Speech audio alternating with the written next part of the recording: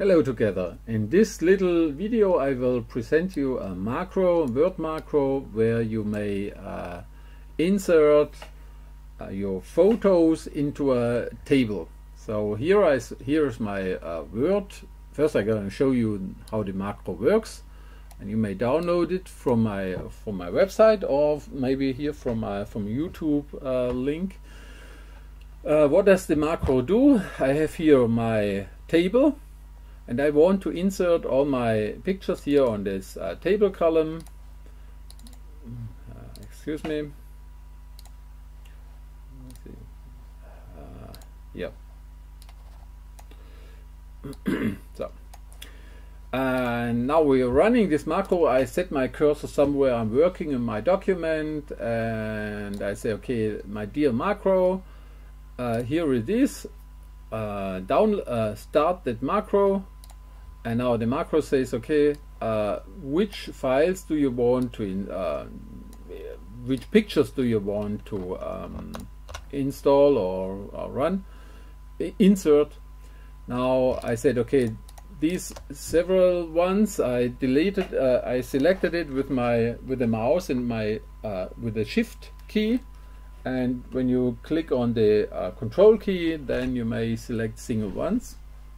Now when I said, okay, import those images, then you will see the images are loaded in the column below the caption photos. You may change that in your program when you download it.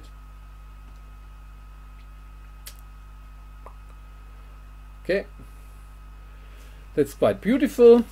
And now as you see there, you're also able, when you click on this on the first row, to make this a little bit more beautiful, then you go to the layout, and there you will find repeat the title. Now when we click on there, you will see the title is on every document on the first page. Okay, so and the code is on the site document, which is for download on my website. But here, delete this one. But what I also do is now first let's explain how to insert this code.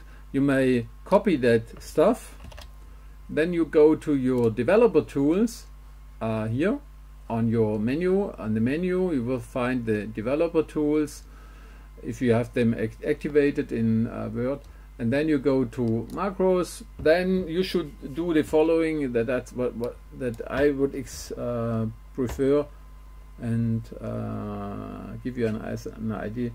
You should create a new one. That's done by say a new name, for example. Then say create this one, create a new macro. Then when it's placed here on the normal template, that's a normal module, then take this one, delete it, and drop your own code in, which is on the document. And that's and then you have to, maybe it depends on your system, you also have to go there on extras, and here's references, and you have to add the reference Microsoft Scripting Runtime. If it's not there in the first rows, then you will find it somewhere. Click on there and say okay, then everything is done, and then you're ready to run. Now what I did, I implemented it here, you see, and I will now delete one, because in my document I don't, when you're there, just say okay, this one, let's say that's the second time. First one, say okay, this is my new name, my test. Okay, now when you are here in the system macros, then you will find this test macro. I will delete it after this after that moment, because I don't I have it already installed there. And then you are able to run it. Just say execute, and that's it. Okay, I delete it on my side because I don't need it. So you will find a link on the YouTube below the YouTube video. There's also the download for this Word document or to the code page. Insert it in your document, and when you like it, then make a subscription on my YouTube channel. And if you have questions, ask me. And on the code, there is I always write the code this way. You may change it. That's what I want to say. Here's a photo. The key element here is the photo. The word photo in the header of a table, and the description says, okay, when you go there, you will see here is a init block, and you may say there, okay, what is my header? Is maybe something else. These are the centimeters, what the width of this column is, and then here's a starting my preferred folder, where the system may start.